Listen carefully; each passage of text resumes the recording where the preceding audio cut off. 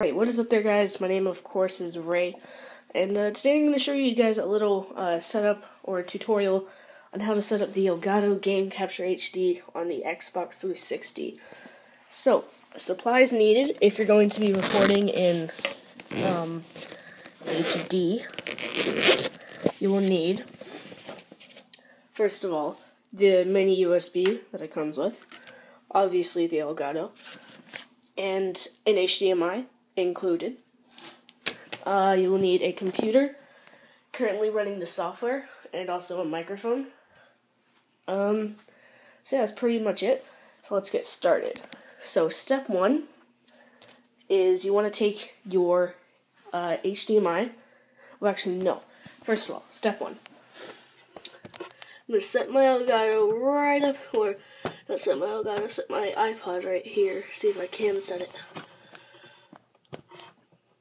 Okay, right here is this one right here.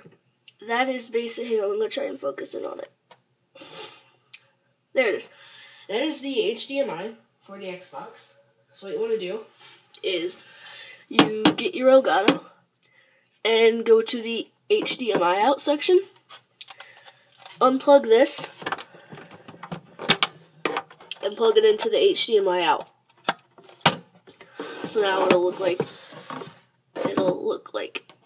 that. What was that? Whatever. And then now get the supplied HDMI. Where did I put that? And my thing dropped. Where did I put the? Oh, here it is. But get the supplied HDMI cable. Okay, I'm gonna try and stand this up again. Alright. Hang on. This is pretty tough. Right there is the HDMI. Right here. So get the included HDMI. And, give me a second, I need to plug it in. So it's going to turn white for a second. Plug in the HDMI. Just did that. Alright. And now plug in the other end of the HDMI, right here, into the Elgato, which I'm going to do in a second.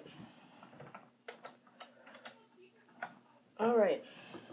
And then, there you go. Whole setup should look a bit like this. Then we'll move on to the final step. Get the USB. And this thing is USB powered, so even if you have the Elgato on, like if you have the Elgato plugged in and stuff, if you turn on the Xbox, it will not work, like it will not go through the TV. Your computer also has to be on and plugged in to the Elgato, because that's just the way it is. Alright. I'm going to plug in the USB right here. Okay, did that. Alright, and now the final step is to plug in this right into a USB 2.0 or port later. Alright, there we go, plugged in. It's going to say 1 moment please. It's not going to detect any signal because my Xbox currently is not on. But yeah, give it a second. It's going to initialize, and it's going to say no signal. Now all we have to do right now is, let me turn on the TV. Okay. Pretty sure it's already on the correct HDMI input. Alright. Then, let's just turn the Xbox on. Okay. It should be on HDMI too. Check. Yeah, it is. So in about a second or so, yep, there's the Xbox logo. And let's move over to my computer. And there's going to be a bit of delay from what's happening on there to what's happening on here.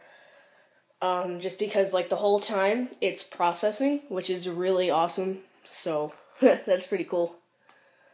So yeah, thank you guys for watching. Hope that was a okay tutorial. But yeah, thank you guys for watching, and I'll see you guys later.